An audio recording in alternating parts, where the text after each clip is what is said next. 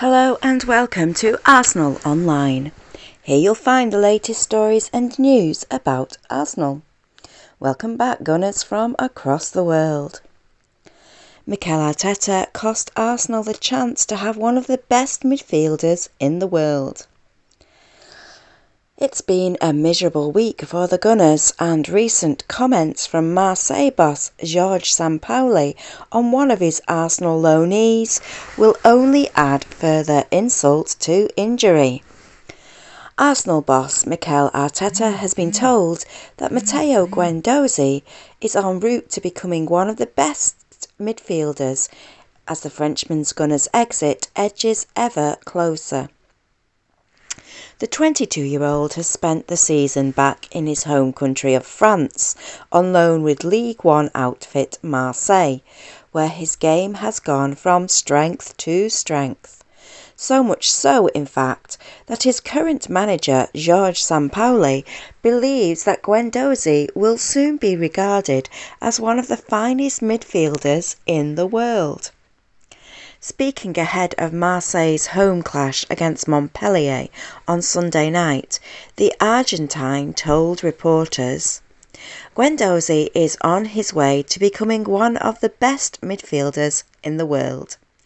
If that's the case, Arteta could be left kicking himself for sanctioning his exit and arguably making the former Lorient talent's position in North London untenable.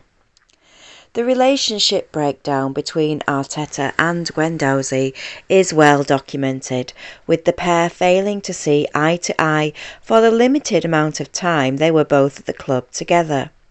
Guendouzi spent just half a season under the Spaniard's stewardship.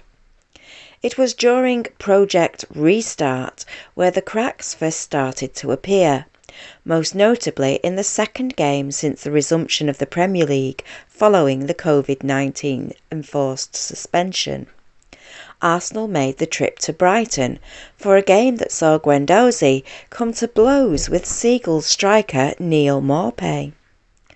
Arteta was thought to be furious with the Frenchman's conduct, which only worsened during a mid-season trip to Dubai that ultimately spelled the end of Guendouzi's time at the Emirates.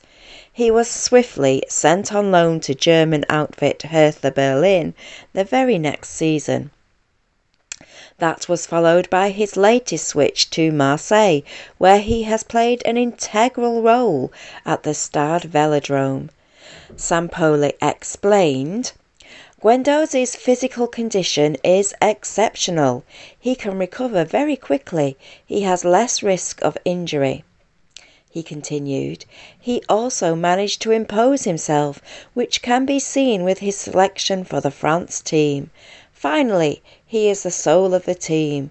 He hasn't progressed thanks to me. It's in general he has matured." Arsenal's current midfield woes mean Guendouzi would likely to have been in the side if he was still at the club.